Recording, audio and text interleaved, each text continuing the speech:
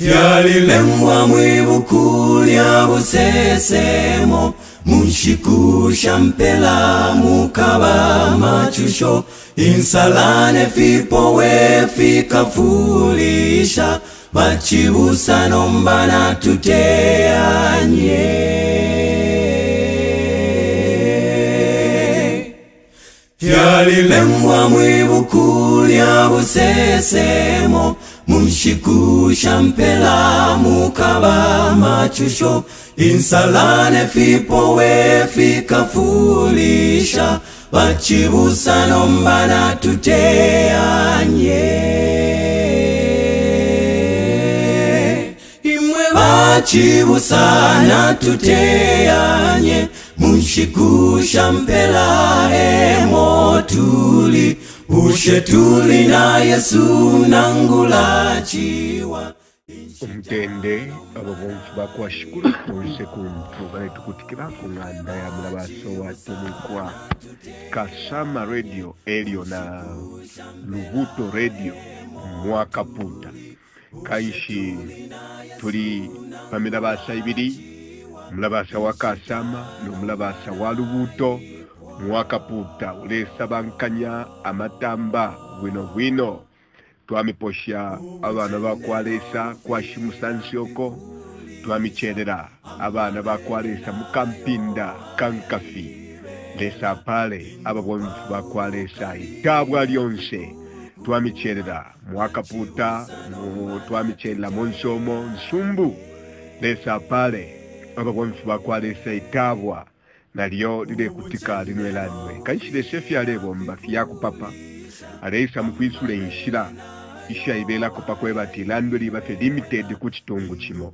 abantu bomfweko na muntu ngana shimbi ishitushinguluike elio twikele muishi kushakulekalesha kwefyo lesakalale chitakalale pabula abena chinsali bakwata kweshuko sufine abena konde bakwata kweshuko ino ishitanomba lesanatu pala twaikata nomba kaputa yonse tabwa lyonse okubonfyo mulabasa walubuto abana bakwalesa bengonfwa kumpulungu na benambala natukwate shuko walamo ile posa bwino amatamba elio na mchinga radio kumchinga province mchinsa twamiposha abana bakwalesa natukwata abonfu bakwalesa bakolongene abalefwaya bwino echishinga kafintu chaba muri Yesu Kristo ekubutukire nentungurushi muchinsa lyama elders ba elder Kampamba elio ba elder Chilongo ba elder Changa na ababutukira ababonfu bakwalesa kuyamona umukuni ababonfu bakwalesa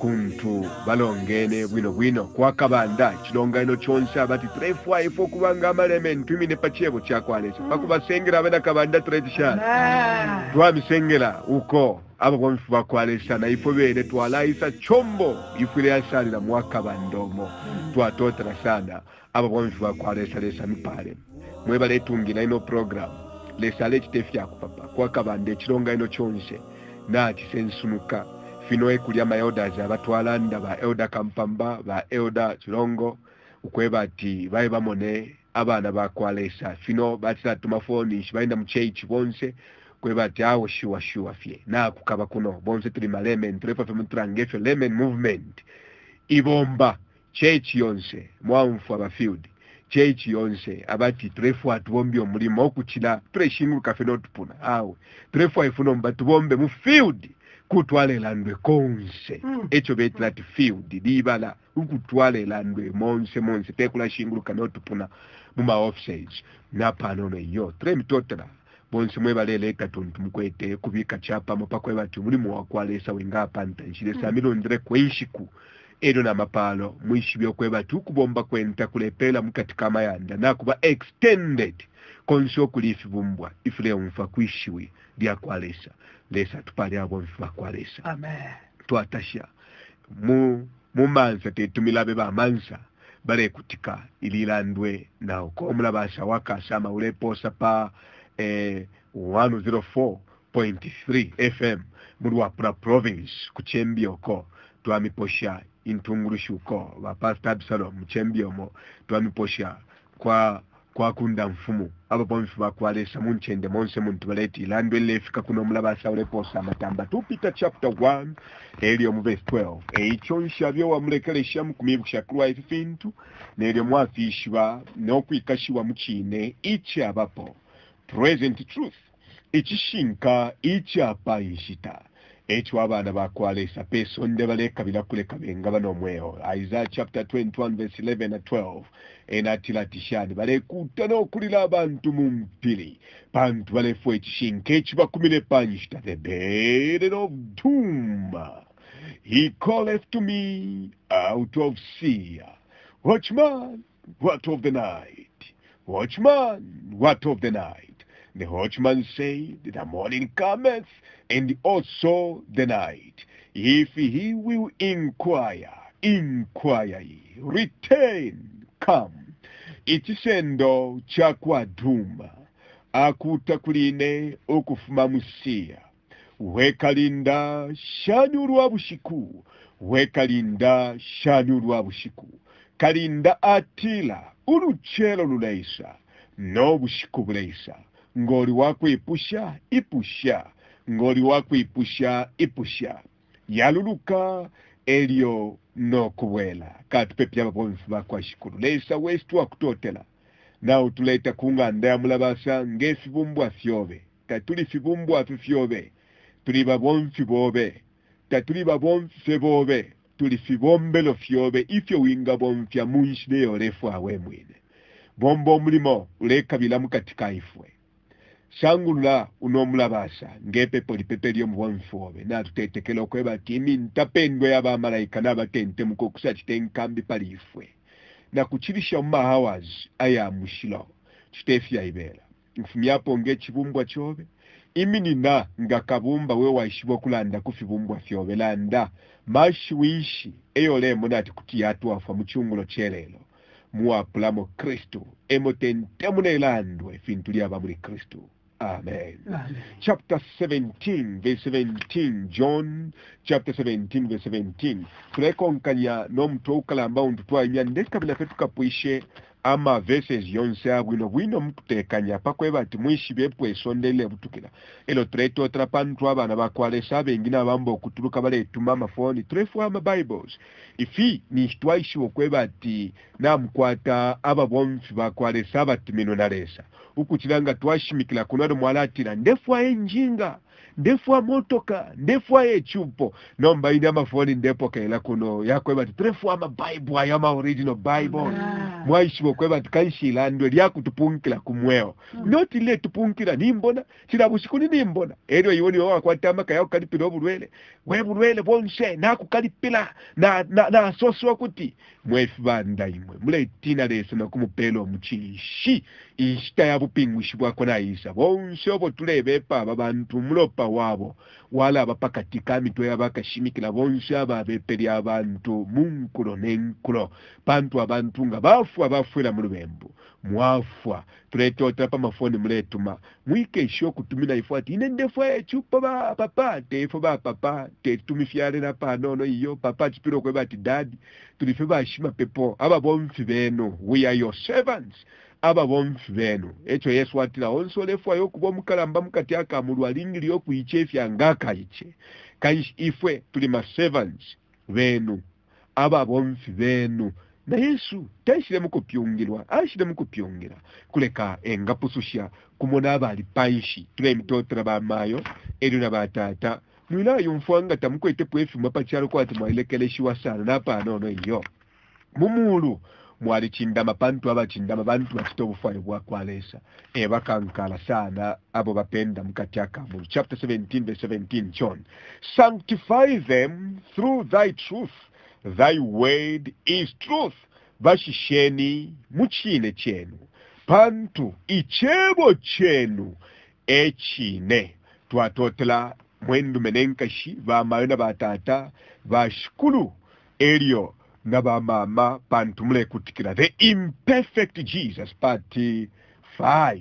Part 5. Tumfwe twende Yesu ichilema. Mwilaba Yesu alelomba ukupitila mwipepo ili yakulekereshako pachalo muli John chapter 17 aleipusha tatu okwe bati bashisheni muchine chenu ichebo chenu echine elo Yesu atila ati eine ishila ichine no mweo eine mukate wina ichebo echitunturu mubwipi Yesu nganda ati bashisheni muchebo chenu muchine chenu ishaleti bashisheni kupitila muli ine nga chebo elio ichebo chenu echine ine nechine eine chebo Yesu echine eishila ya chine. I am the way, the truth and the life.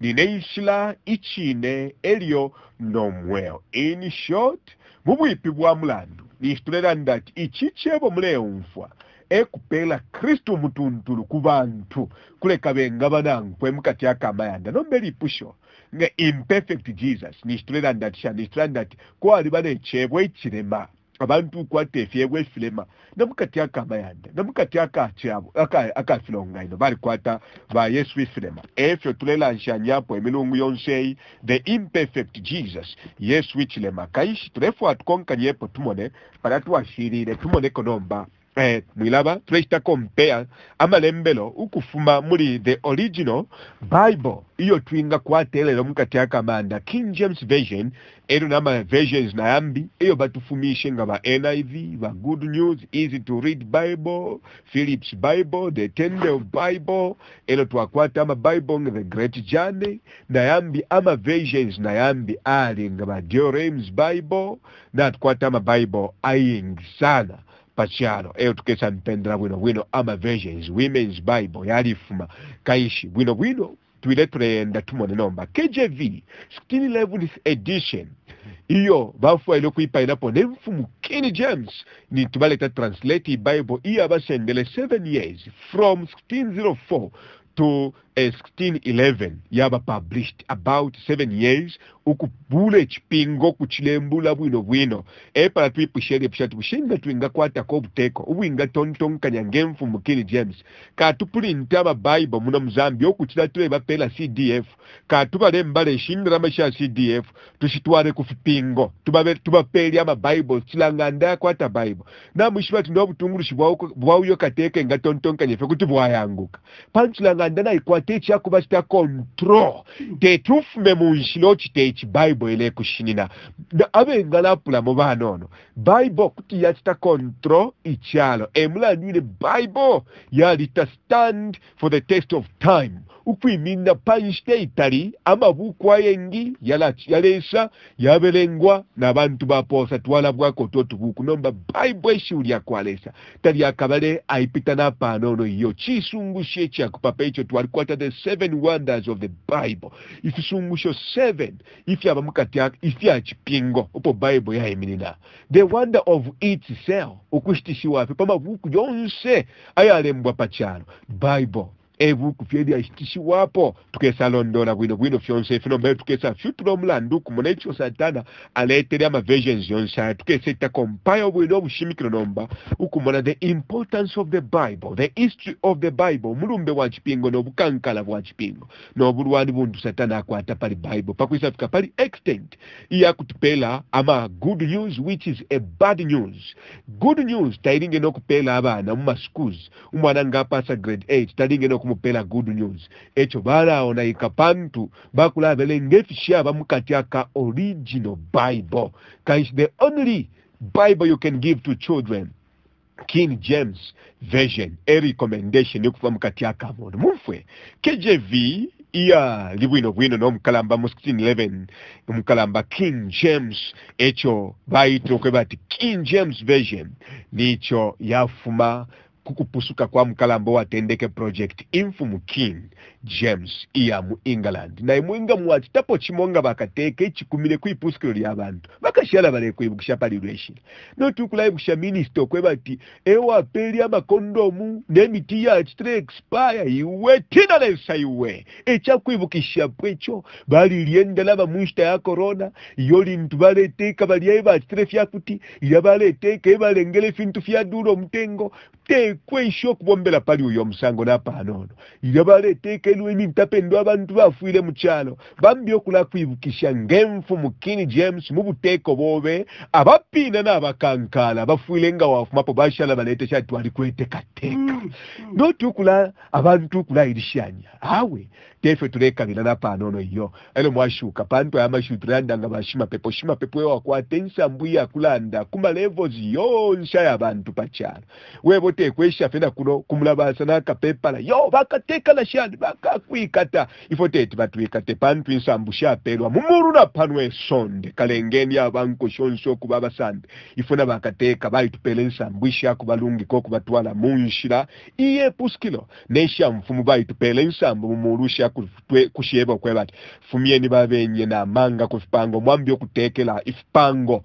mwishinda lyakwa Yesu Kristo alechano chala kontoloka mwashi mfensa mbushinditwa kwa techo wese kunole itina weshima pipo yo haleluya pantu nabakupela kwisha CDF iwe ule itina lesa ifwe office tuwa mu a highest rank iyo bapenda mukatiaka mulu iyo balanda timonangu mwata mkwetiaka likonzita mwakabale ya mchura na panono iyo echo imonangu mlechura ifwenga bashima pipo buchushi takuli na panono pantu ilandwe tulelanda kulimwe echiliwe cha mweo ichingalengo omuntu kuba n'omweyo pantu batwe bati balanda atishana teku kyakulya kyeko omuntu akabeera n'omweyo lero ku kyebo kyonse ekirefu makano kakwa Yehova mwisaka malta pali walafu hapo n'ensala kuli mweba chindika ekyebo kulanda kwa David nakota David nakulelwa ndati ishatala mbonapo omulunga myale echulire ekiriyo pantu ikyebo aleria ekyakulya ndalesa kuti afiro shane kumupera ekyakulya kyakumubiri bona pano katuchindika ekyebo efya kumubiri fyala konkapo fwa enufungwa mu intentional obulungami elo efya shara nembasera. The Imperfect Jesus, part 5. Twaima, Twarupita, Katumfa Wonfa Qualis, Aitishan, Iyo. Marco chapter 6, Elio Tubelenge, Marco chapter 7, verse 8. Marco chapter 7, verse 8, Aitishan. For laying aside the commandments of God, he who holds the tradition of men, as the washing of pots and cups, and many other such like things ye do. Na pakubika amafunde yakwalesa pambali, mwebo musumbula intambisha buntu, ishiri, ngo okusamfya kwa mpoto, elio na makapu, the washing of pots and cups, okusamfya impoto emipiko mwakwipikila, elio nefinwenu wa makapu, na fimbi po ifintu ifya bangefi ifya rekana efyo muchita. Mumfwe, the imperfect Jesus, each them NIV, Nayambi, Ama version Satana Rebombelam, Aitishan. And he said to them, you have a fine way of setting aside the commandments of God in order to observe your own traditions. Kabili atile kulibena mwali kwa tenshina isuma sana. Iya kubikila mwama funde ya kwa lesa pambali no kusumbula intambishenu. Ya pera na popene. Ili pusho. Mashiwishi bafumyamo. Arengere na bapapa abelelo na bakasema belelo. Ukula imana machinchi sana. Kwa tibali nelandwe. Libe bale belenga the imperfect Jesus. Yes which lema. Mumfu amashiwi bafumyamo. Muri NIV muri amashiwi. Yesu alebebo kwebati. Imwe. Mubula amafunde ya kwalesa mwabika pambali pakweba ati musumbule intambishenu ishabuntu tapelele yapo pene ngefyo NIV yena yapela fe mkweba ati pakuti musumbule intambishenu ishabuntu nomba Yesu nalanda nintambishi babika mwipunda lyefunde lya kwalesa elo Yesu atila such as of washing pots and cups. Amafunde mwachindika yakusamfye mpoto elio na makapu na yambi amafunde aya abange fya apalange eyo muchita kaishi mwipunda lyefunde lya kwalesa abayuda basumbwilepo ukusamba epale Yesu alelanda muri Matthew chapter 15 ichi ingila tachikowesha umfwe papana akazisema we wakwata imperfect Jesus kuluna abalondola umo Yesu alelosha talelanda pankumba talelanda pamilonge talelanda pafya pambwa nabapush nabachula efyakulya kuno balanda ati abayuda intambi pamilile iyo babikile pefunde lyakwalesa such as of washing pots and cups nga basanga omuntu alenwina muli kapu isisamfiwe elyo na mumpoto yo tabasamfishe niishi ena akowela epafune eshulyakwe bati ichingila tachikoweshe chifuma echikowesha tepa nkumba nangu pafu yakulyefya ichebo chakowesha. Imperfect Jesus ifyo yafumishamu ayama shiwi pakwe bati mwishi byati awe tepa makapu balelanda na pamipika ifya kuipikila mwempoto imombo ya myamya ati fyakulya kaishi ichingila tachikowesha kulya fetili chonse walibala uyapo kuchimbusu ere wayavula filafine fya mchimbusu watendeko okulya pantu ichingila tachikowesha tulingile okulamyeba extent ya lubembo ukukatama kwa fintupo papera pakwe bati mwishi byamashuti bomfyo kwe bati they are imperfect filema tayalungama napanono iyo kaishi muri NIV icho bafumishamo ukulumbule ife Yesu walero shamo ukusamfya amakapu nempoto n'amafunde nayambinga iyo muchitamukubike funde lyakwalesa pambali icho bashila pakwe bati mwishi bati awe icho balela ndapo pakukowela ifi kulyafe ifi fyonse kuti mwalya no abayuda tabalelye enkumba mulingire kwishibecho kabiri abayuda tabalelye emilonge abayuda tabalelye efyakwele kyalengenda Pita nga bamulanga omuseke omwalifi akowela landa ati ukufuma kubwaiche Pita muyuda shabalandi apo echinangwa napanono iyo nero bamwela tipa atabali yayipa napanono panu babasamulangisha efu shale pribulelo basaishi bati awole salanda pabantu takuli muyuda nomba nomuhela tepa fyakulya napanono kaishi icho bafumishamu efu nomba yambeni ukutuluka nokwishibati ama Bible tukwete yakala ni supporta ukaliapo nomwana obe mukalya nembwa yenu popi ngefyo kemba omwayi mbiro kutemo okulya otuna mapatave nombyakaliapo nembwa yakwe popi epo tule butukira mumulumbe wesonde chonse bakasema bakesa ati chali sanguruka mweba kwete the original Bible nga balanda chichingira tachikowesha chinshi balela ndapo nipa milandu ya misambe na Matthew chapter 15 yali lando kwe bati nipa mulandu wa kusamba pantu abayuda pakulya bena kano basamba bafisha na mufiteyo munishero wasambero lingiri okulya nechakulya chasanguruka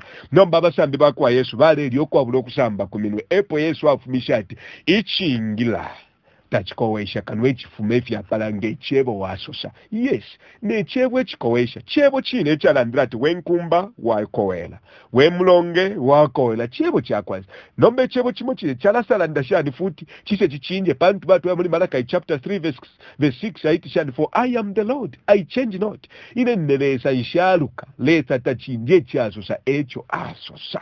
Imperfect Jesus yafumi hapo impoto na makapu pakwe bati muishibe chibaleshi okulandapo ndemo na amenso yatendeko okushibulwa mwatendeko okulamuna tama Bible tukwete yakututwala kumbo kunshishi katwende Marko chapter 8 verse 26 ito tutekanishishe epa kulile ipuskilo lyenu pantu balanda ati ifyebo nsusa kulimo mupashikabili mweo abantu nga tabapelwe echebo mukutekanya nishibala apanyo mweo na mupashiwa kumfula mweshuri ya kwalesa. Marko chapter 8 verse 26 aitisha King James Version IT.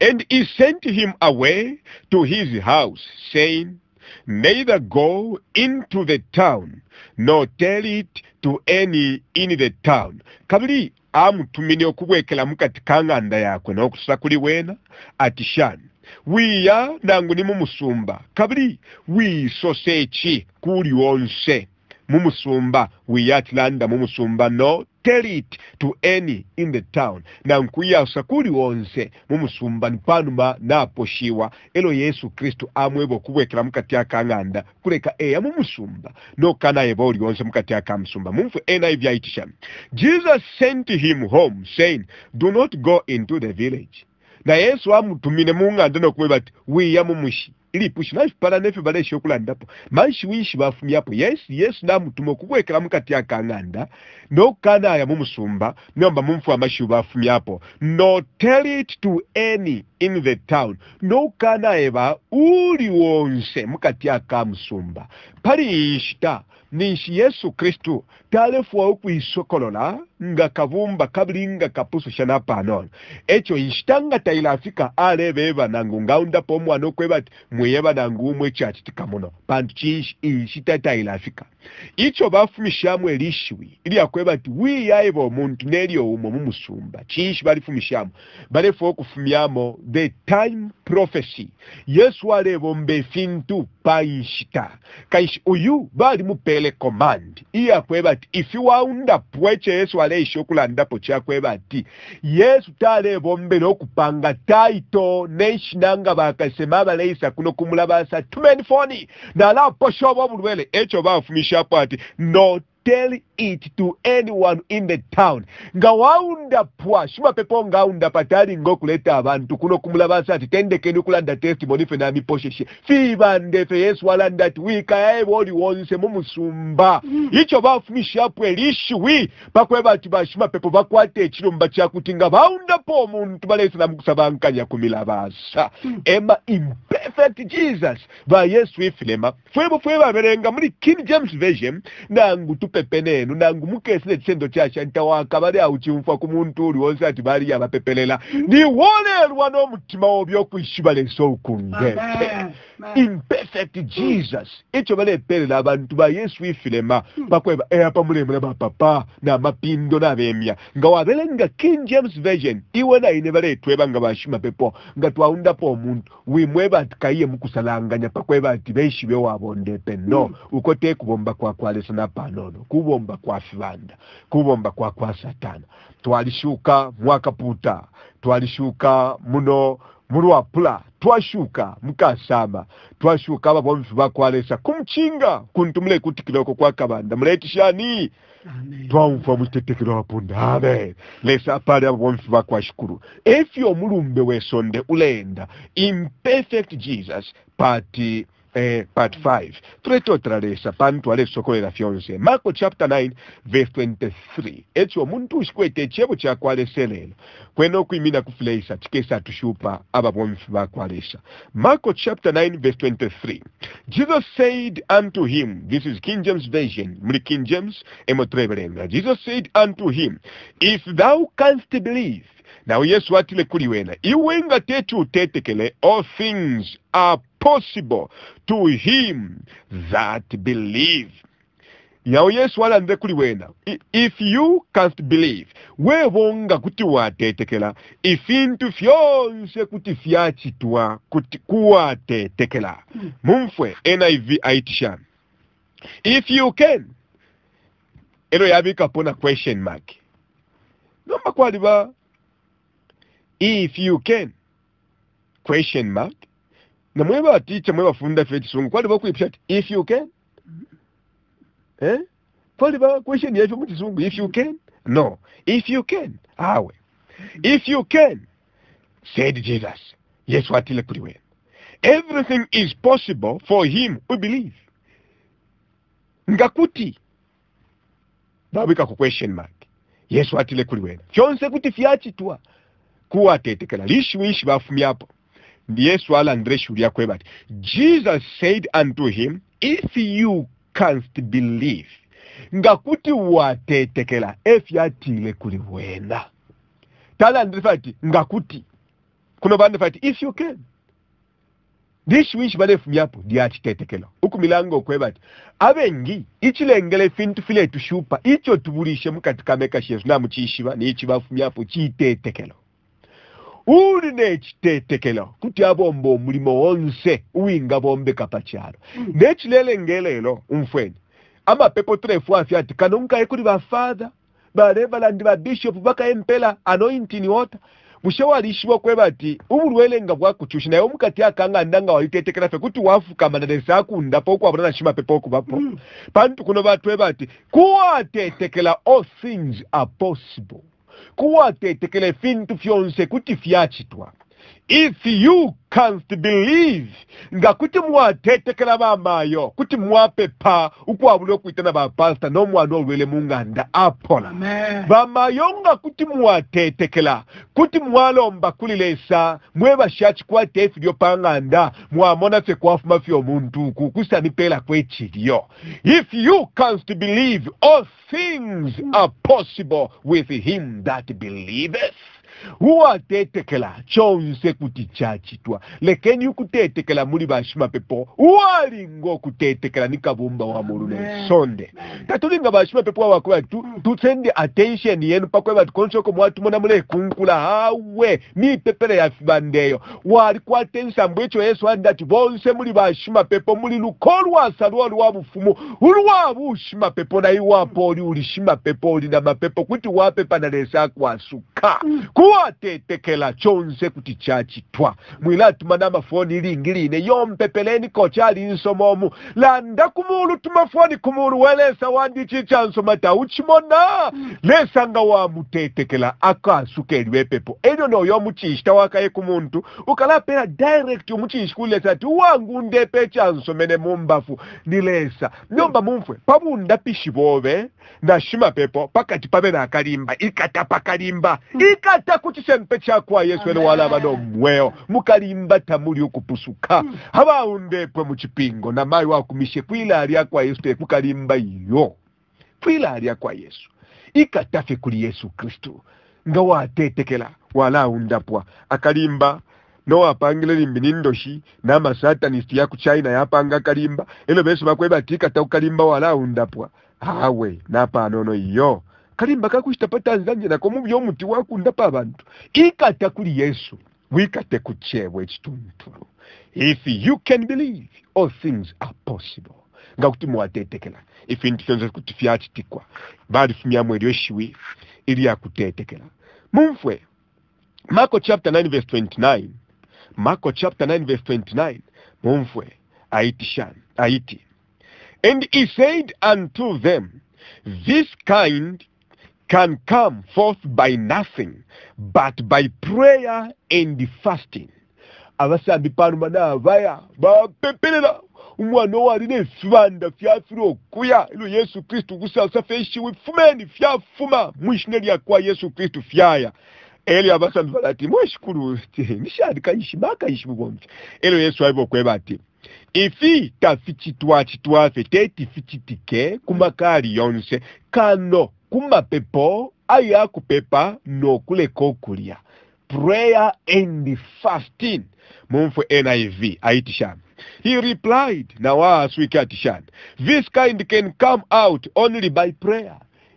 If you fin tu kuti fyafumishi wa fyo kubetila mu mapepo ili pusho ndada bale pepa basambita ali mapepo yo bafiriro kufumya chichibana mapepo nomba lishwishi bafumyapo balanda kuti fyafumishi wa fyo ku mapepo lishwishi nimbi bafumyamo and fasting no kushisha nga pali satani chatina pachalo mapepo abantu baleko okulya no kunwelo bayingira mu mapepo ali shibati amapepo yala bamulilo echo bafumyamo fasting pakweba timo na ine tula ikala ba Kristo abakula ali yishita ne yishita wafumole ya bread apopene pakulya fe bread ne fya mataba no mbana ambu kupya pali bread baba pela mataba bale fumafe pa mataba pali tute ya kocha ni mango ile poafe ni shikuda rice na bateka po rice ile pya bale fumafe pali rice na sempo kulia bateka po bambo kulaje sempo bale puisha fe sempo fyumbu fya kusalula pa fyumbu fya kusalula babi kapone mbalala bale poafe mbalala mpeniko no tumyungu ya temwe myungu bale poafe myungu na banano bwali bwamale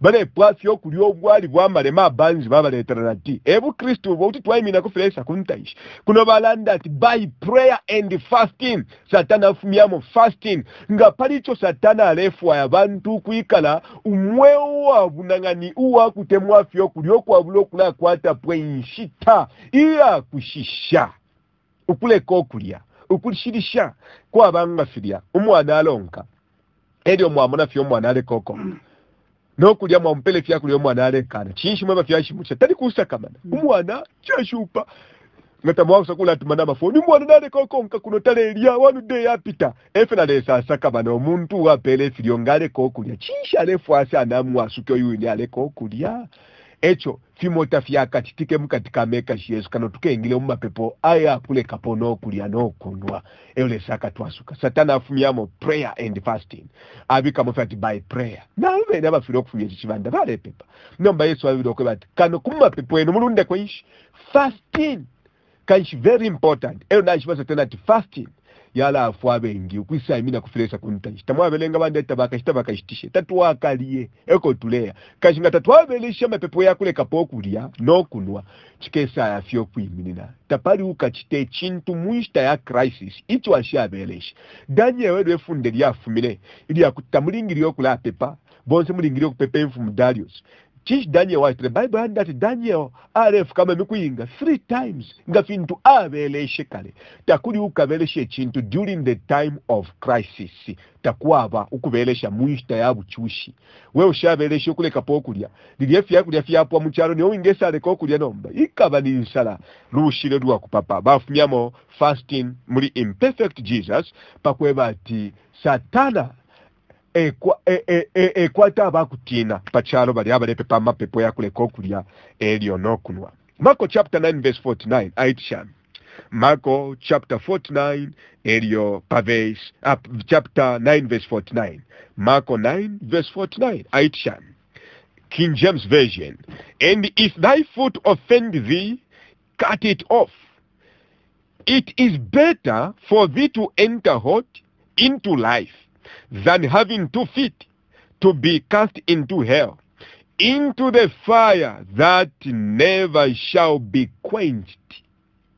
Batwebat, ukulu kovyo lukasalobe, ngalekule ngoku bembuka, putulako, pantu chawa moku ingira mumwewe chilema, ukuchila ukuposwa na moru yabidi, kumbo, into hell, kumbo.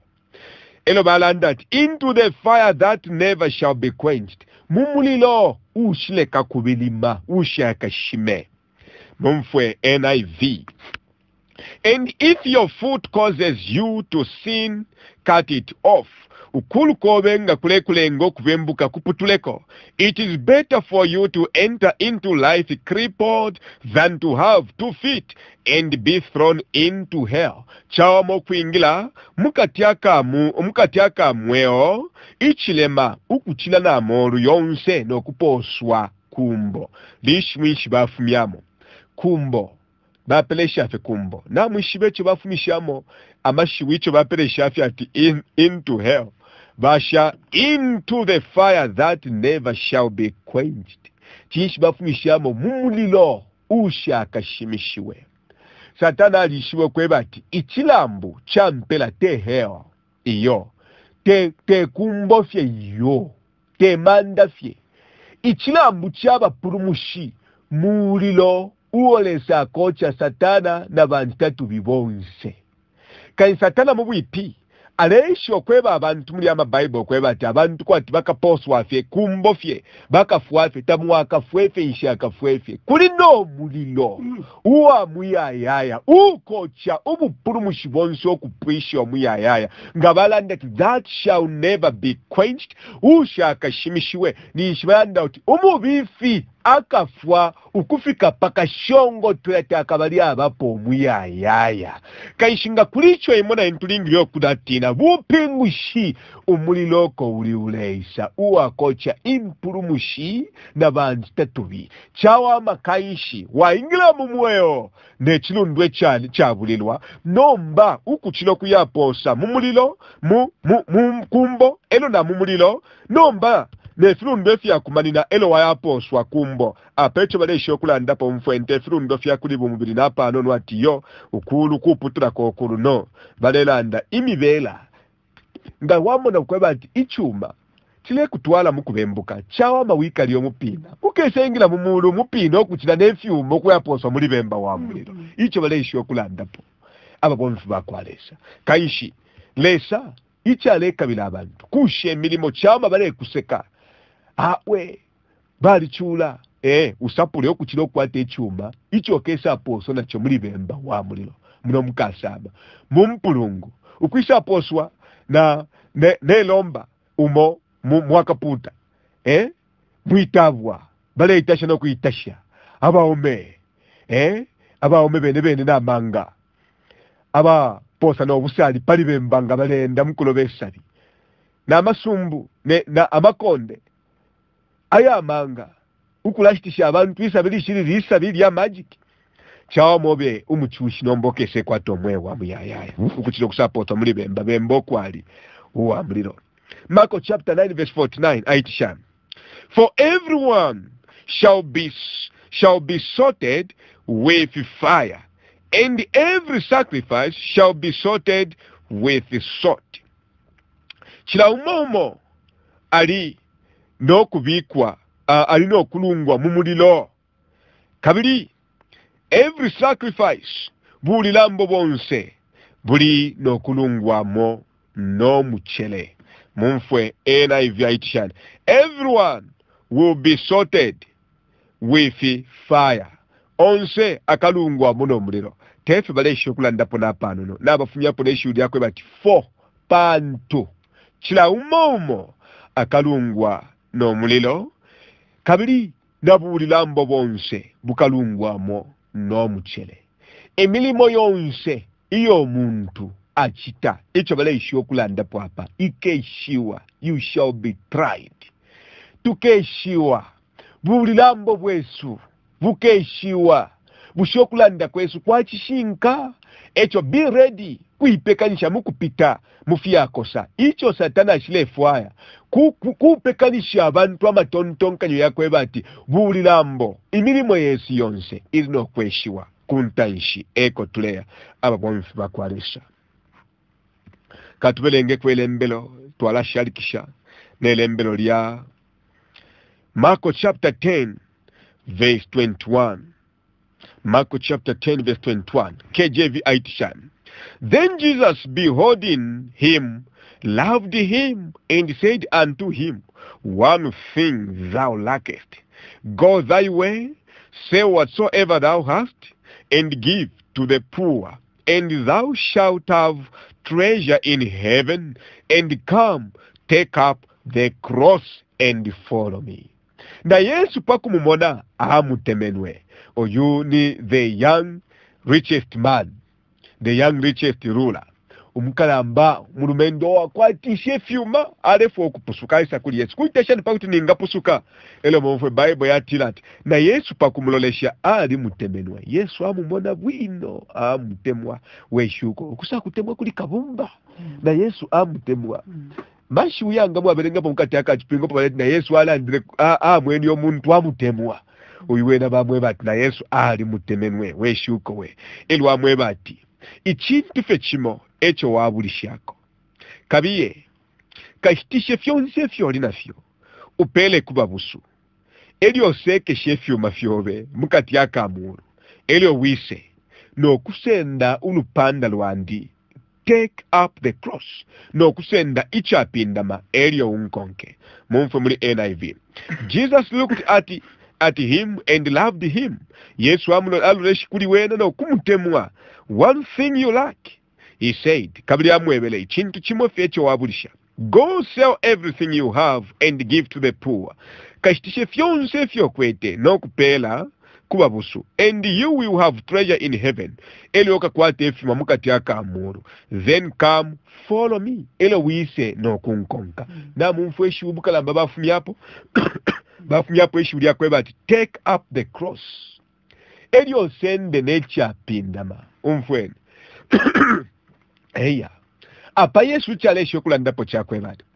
Umuntu kufika pali extent iya kushtishe fyuma fyakwe no kupela kubabusu elwalanda ati no mbaine fyuma na abika mukati yaka amuru ichile kitika apa kusende chapinda ba ekori ukusende olupanda the cross icha pindama ukutisenda elo winga konka Yesu pacha pindama epo bata nikile Yesu mubuipi Yesu aleti elio sende buli lambo bwa mweo Yesu bamutanike pacha pindama umutunturu te Yesu wafwa buli lambo bwa mweo nishibaleti imilimo imo paku ichitaka no muntu akafike paku itula buli lambo usende cha pindama ukubombela lesa kusende cha pindama tekrosha kunuma yo take up the cross and follow me.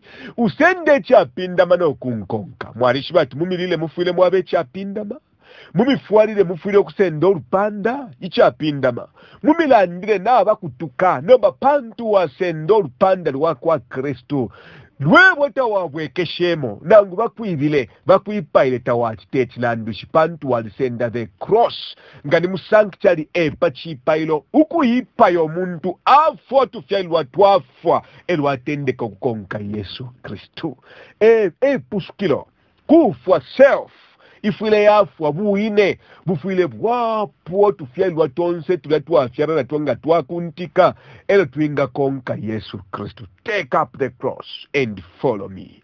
Bafumya mwishi uliakwe bati take up the cross. Chishi bafumishamo ishiwi liakwe bati sende chapindama. Elio unkonke satana na ishi bapabu tatutu. Bamawenda batatati abantunga baipela bulambo. Ukushefya chalo bambio konka Yesu bala apusuka. Kaishi take up the cross na tulinga tuifumyemo bakwe bati abantu balenda fe pachalo abashasende chapindama. Elio mimi pepele yimbi pachalo kuti bami biwulira nombo olupanda bami bika mu mikoshi take up the cross hiyo iya kusenda olupanda fye uwa kumimonekera ulupanda okulusenda nomba fichitwa Yesu imilimo Yesu buli lambo kumulimo wakwalesa kusende chapindama tekobeka mu mukoshiyo.